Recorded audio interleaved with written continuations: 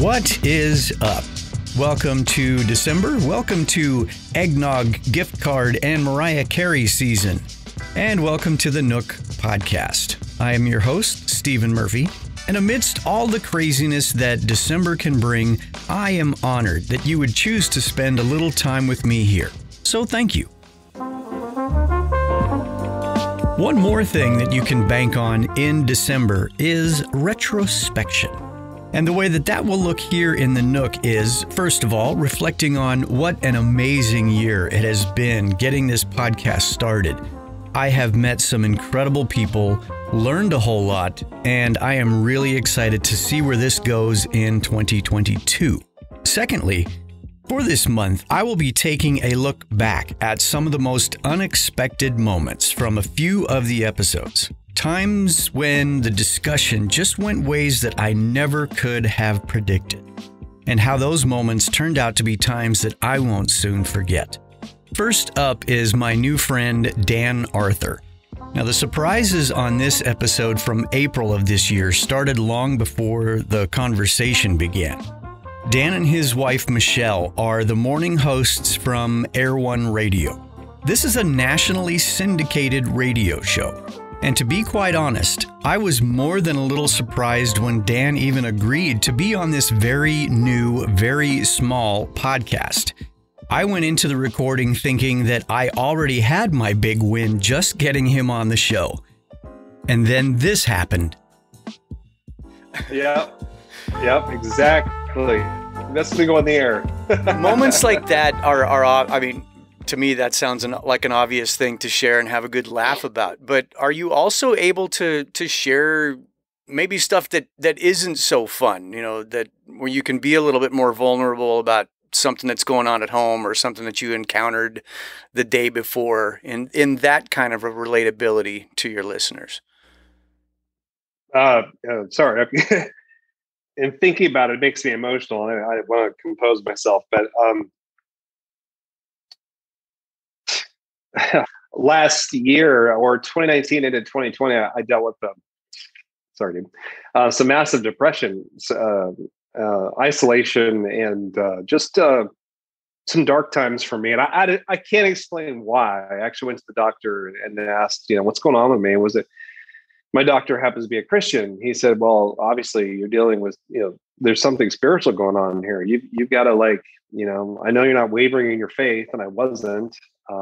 But I was just so depressed, so depressed. And it was a hard time for her because I was unloading on her every night, and she'd catch me in a dark closet, just sitting down. I felt like the gears in my head wouldn't stop turning, and I was just really struggling. So there was a point when I kind of started seeing the light of day again, that I said, I know people are dealing with this same thing, especially after 2020 hit. I know people feel isolated, and I'm the guy I'm the guy that likes to smoke meat. I'm the guy that likes to watch sports. I'm the everyman on the air, and the stupid husband sometimes.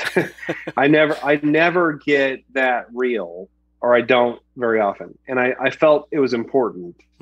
So there was a time, and I still reference it. I referenced it last week, in fact, that I was honest with them, the listeners, about what I was struggling with, and that God throughout all of these struggles, I felt His grace.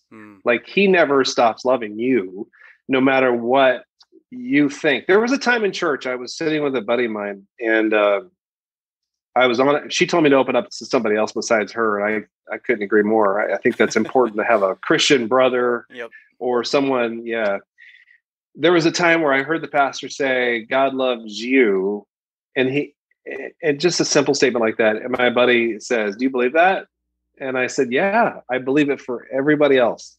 I do. I believe God loves every one of these people sitting here, but He doesn't love me. Yeah.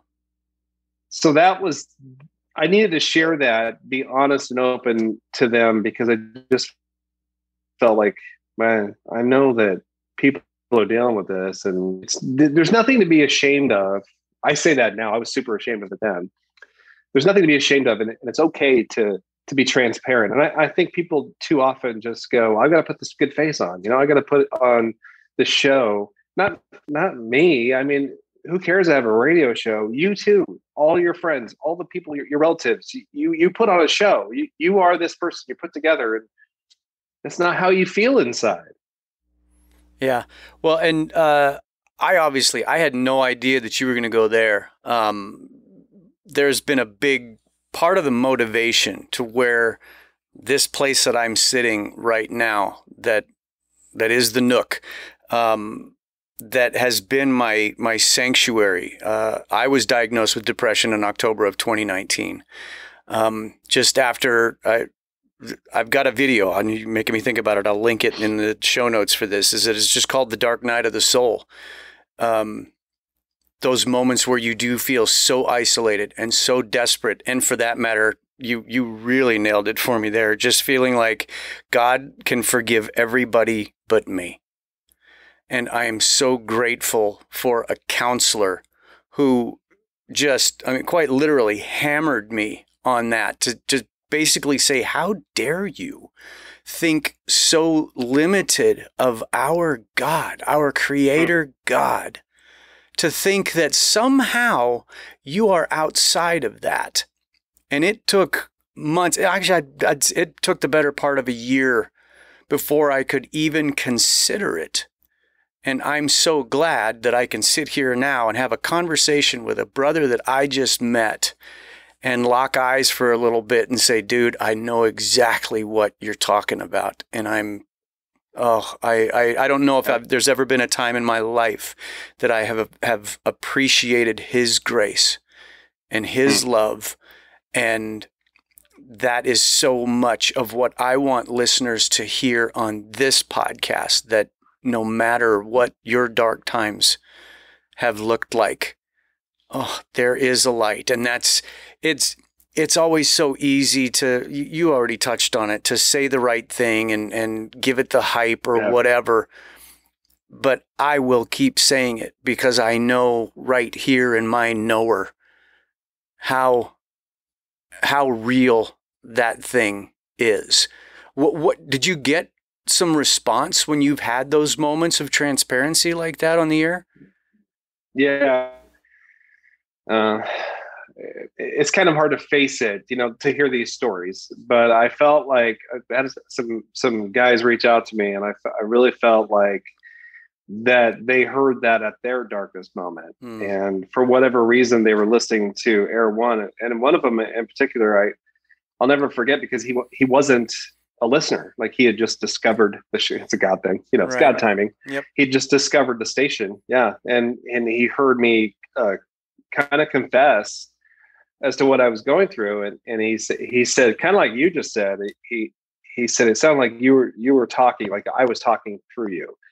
And I thought that was a strange thing to say, but I understood it. I don't know. I feel, for me to step out of my comfort zone and can talk about this depression issue, mental illness, for me was a massive step. But I really felt like God was pushing me that way. And I'm more comfortable. I'm like you. I'm a lot more comfortable discussing it. It's still emotional for me, obviously, because I have a hard time even verbalizing it. But you know what? It's good. It's really good. God's got us. Torrin Wells has that song, God's Not Finished With You Yet. If you're alive, if you're breathing, you've got a purpose, you've got a mission. And if you have, wherever you're listening, and whatever you do for a living, you don't need a massive microphone like you and I have. You have that microphone with your family, your friends. You have a calling on your life if you know Jesus. And I think, that's really what it's all about. Us as a community getting together and lifting each other up and being a support system. Right. And you probably felt that, at least I'm going to assume that you felt something similar, and that I remember it's like, okay, I've got this diagnosis in counseling, and then with my doctor, and ultimately on a medication that I know some people have their hangups with that, but I'm just as grateful for that. But then just like the shame of, do I even tell anybody this? And then when I did, it's like I only told my closest 3 or 4 friends and just kind of waited to see if they were going to kind of give me the shun from that point. And their love, their acceptance, their prayers made me realize, wow, that, it's like the enemy wants to keep us in the dark and in that fear. But sharing it in the right places at the right times has actually been so good for me, and then ultimately good for others. One of my earlier episodes, I actually interviewed my counselor, and she was nervous about it because she had never done anything like that. And I said, look, I'm not just trying to hype you. I believe that somebody will be helped. It may not be thousands, but I believe somebody will be helped. The day that episode released, I was sitting here that morning having coffee and reading, and I started getting texts from a friend of mine in South Carolina who had his own questions, had been feeling like it was time for him to get in counseling. So he wanted to know how often I was going. What were we talking about? Was I getting anything out of it? Those kind of things. And it went on for well more than an hour. And I sent my counselor a screen grab, and I just said, I told you that this was going to help somebody. And who knows how many people didn't reach out to me that were having that same kind of feeling that day or whenever it was that they listened to it, because something was coming to light for them. Yeah. I'm so glad that you shared that. Well, I'm happy I did too. I honestly didn't think that that's where we go, but yeah, me neither. I'm happy I got to share that too. I just 2020 especially was such a lonely time for so many people. I think that it's not the enemy's stronghold. I will never give the enemy that credit, but I think that that's certainly something that the church is dealing with. I really do. I think there's the isolation, loneliness, and fear, doubt in themselves. And I just, there's a reason you and I went through what we went through, right? So, and here we are, and we're stronger and we're better for it. And our faith is built. Our faith is stronger because of it, I think. Oh, that's, and that's the message you have. Yeah, there's no way for me to quantify the difference in my faith in just the last 2-3 years, having gone through. I wouldn't wish that dark time on anybody, but I also feel like it's given me kind of a sensitivity to see when a friend is struggling, and then it's just kind of praying for that same grace. It's like, God, give me an opportunity to talk to him and just say, bro, I can see you're kind of spiraling here. Are you dealing with something? Are you talking to somebody that can help you process your mess? Because I think I've said it before, after about 2-3 years in counseling, I think we're all a mess. And that's not a big, wet blanket kind of a thing. I just think ask anybody they're dealing with something at varying degrees. I'm the poster boy for counseling. I think everybody should be talking to somebody. Maybe everybody needs it. It's just who will actually take those steps and get past their own hangups or stigmas about it, and make sure that you've got a good voice in your ear to help you process. And you mentioned something, you're an ear to people. Like if you see somebody spiraling, you're there. They need to get that off their chest. They have to talk to somebody, and you are that somebody. I think that's almost as important as just telling somebody. It's listening, and that's hard for us Americans. I think it just is. We're just so about me. Yep. Well, and again, there's those stigmas, whether real or assumed, that it's like, well, if I tell somebody I've got depression, what are they going to think? Right. What is this? I remember going to tell my boss, it's like, is he going to think less of me? Is he going to be looking at me sideways now, wondering, what is this, how is this going to shake out for me? Right. Those kind of things, that it's that fear of the unknown. But again, I can say that after talking to people and being forthright about it, and for that matter, including them and just saying, this is where I'm at with this now, and would you please pray for me? That I know I can't do this without others, and that I'd like to think that opens those circles into we're only going to make it with each other, that you're foolish to think you can do it on your own, because again, I believe that the enemy's job is to isolate and make you feel like you're the only one dealing with it. Well, put that to rest. You need people. You need good people. Or you may never get out of that. And maybe that's the part that scares me too, that it's like, at the risk of sounding, hyped with bravado, it's like, not on my watch. I had a friend commit suicide a little over a year ago. Same type of stuff. And it's just like, everybody thought that he was in a much better way. And then one night he's just gone. And that was one of those wake up, gummit. I'm going to keep an eye on people as best, even if I have to be a little obnoxious, I'm going to keep an eye on people. Well, keep it up, man. I think that it sounds, when I hear you talk, it just sounds like this is on your heart. You've been given a special calling, as it were. I think I think it's awesome. I couldn't agree more with what you're saying. Not the bravado thing. I think what you said is right on. Not on my watch. That should be your slogan, man. Not on my watch. I knew that I had to start with this one because I know that the holidays can be some of the most trying times for people dealing with depression and anxiety. If that is you and you hear nothing else from this podcast, you are not alone. God cares for you more than you will ever know. Don't let it get the best of you. Find someone to talk to. Get some good counseling. Talk to your doctor. We need you here, and God is not finished with you yet. Hey, you know what? If that's you, could you please email me? The address is steven@nookpodcast.com. It's in the show notes. I want to be praying for you because I know all too well how depression can separate you, isolate you, and make you feel like no one cares. I want to be praying for you, so please drop me an email.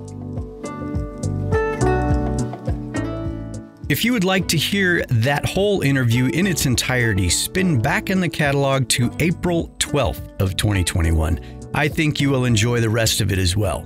Check the show notes for links to Dan's social media feeds, my social media feeds, and if you would like to help keep this podcast going in 2022, look for the link to Buy Me a Coffee, which is just a really simple way for you to contribute financially to the Nook podcast. More unexpected moments like this one are coming each Monday for the rest of the month, and I hope you're here for them. Make sure you're subscribed, and if you know someone who could use a little bit of encouragement, send them a link. There's always room for more.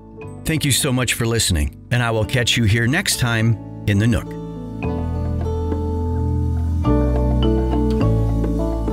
The Nook Podcast is a production of Sozo Digital Media.